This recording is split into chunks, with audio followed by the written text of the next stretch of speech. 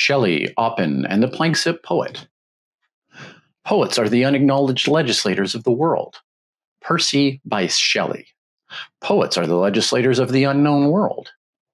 George Oppen.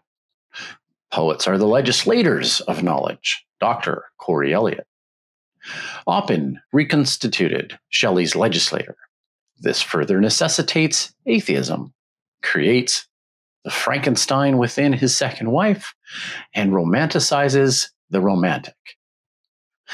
Mimesis is imitation of the ancient Greek variety, from the allegory of the cave to the category of the brave. Nations of one unite islands of isolation. Soldiers of Soledad, the descent of man, identity, poetics at its conception. Enunciation beyond belief provides temporal relief from the mythical. Dr. Corey Elliott's aphoristic command is so matter of fact. Poets are the legislators of knowledge. Wisdom of humankind, anthropomorphized and poetic. A Turing point of propagation. A cadence collector of virtue. A virtuoso of the intellectual outburst, with the possibility of poetry in the forecast. The echoes define the weather, or not. Conjoined at birth, the sojourn is seminal. Segregation is nonsensical. Resistance is frugal. Free won't is the new free will.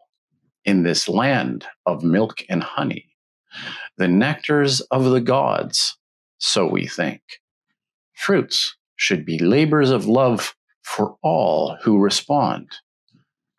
Stimuli are the litmus.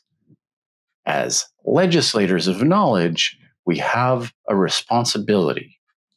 This ability to respond is paramount to the continuation of all species, subjective in nature, a quantum of consciousness.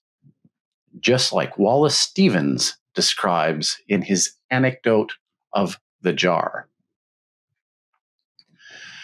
If our poets are the legislators of knowledge, how do we impart this epistemology on the domesticated? Enslavement of any species is enslavement by definition. Consider yourself in opposition to ignorance. Blissful ignorance is indifference. Now you know. You can't unknow the known. Legislate your proxy, exercise your inner will, free man. Whoa, man, slow down, catch your breath.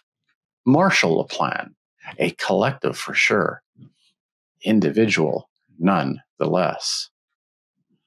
Legislate, then never.